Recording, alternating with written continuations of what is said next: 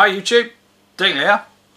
Right, what I want to talk to you about today is a subject that I get asked a lot of questions about, and it concerns how you go about deciding or choosing what key to play in over a certain riff or chord progression.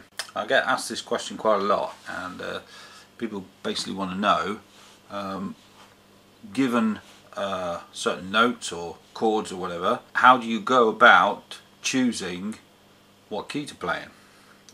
So that's what we're going to look at. Okay, we're going to make it as simple as possible, and I'm just going to choose two notes, which is D and E.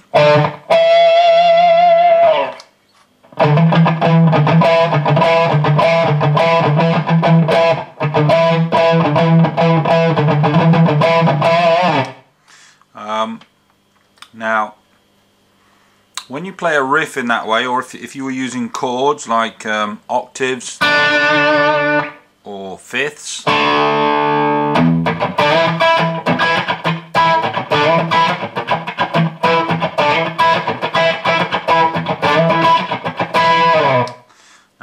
that suggests that your kind of root or home, where you should be home, is E. Okay, the D is just being used as a passing tone to E.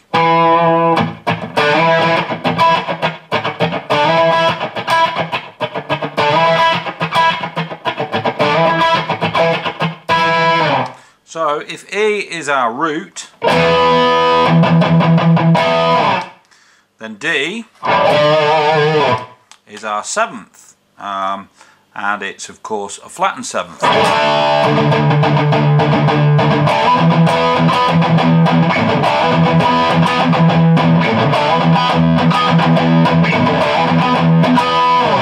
Now we have no third, so it leaves it a little bit ambiguous as to what you can do with it, and it means you've got a lot of options.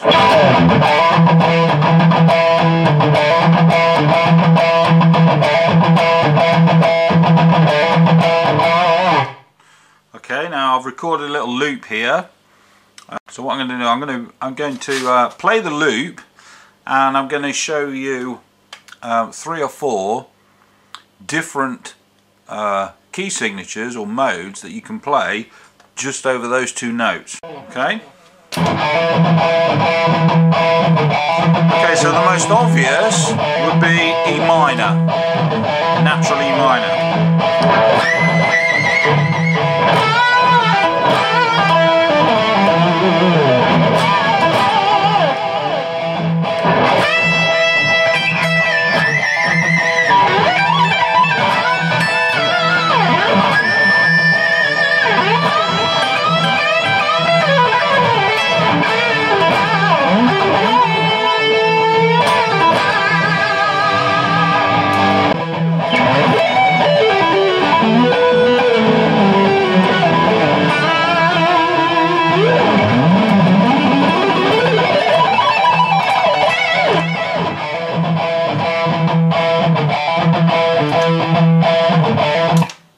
Okay, so everything I played there was in the key of E minor, but what we need to do is look at all the chord progressions or modes where D occurs as a flat seventh to E.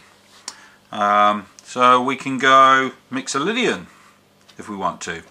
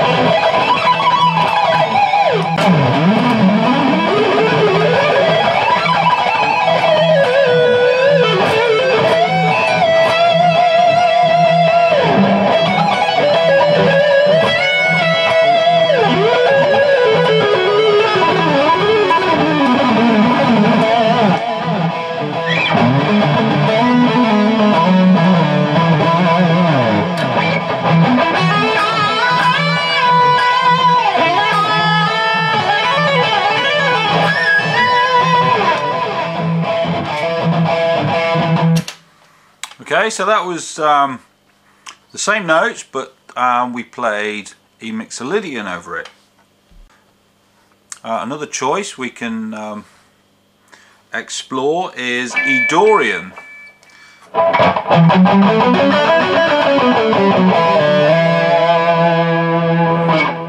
Okay, because that again has a flat seventh. Now, for those of you who are not too sure about the positions of certain modes, if you play an E minor pentatonic scale and then just add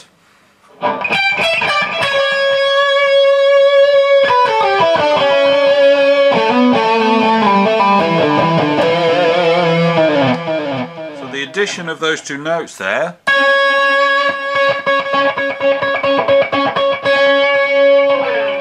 makes it E Dorian, and I'll give you a demonstration.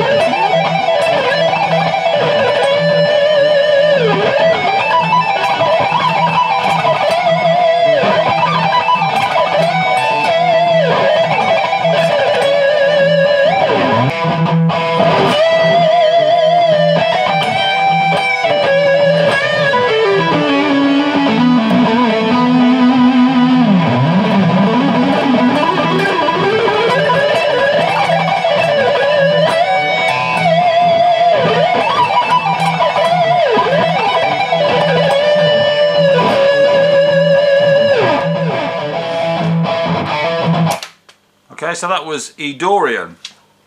Another option we can look at, and the last option for the purpose of this lesson, which is kind of a little less obvious, is E Phrygian.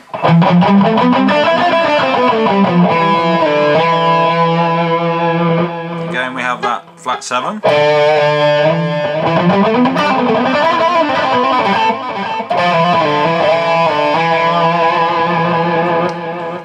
We can even use E Phrygian dominant.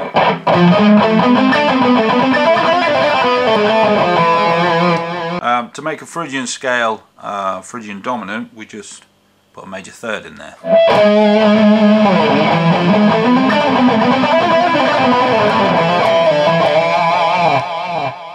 And if you want to really give it that kind of gypsy scale feel to it,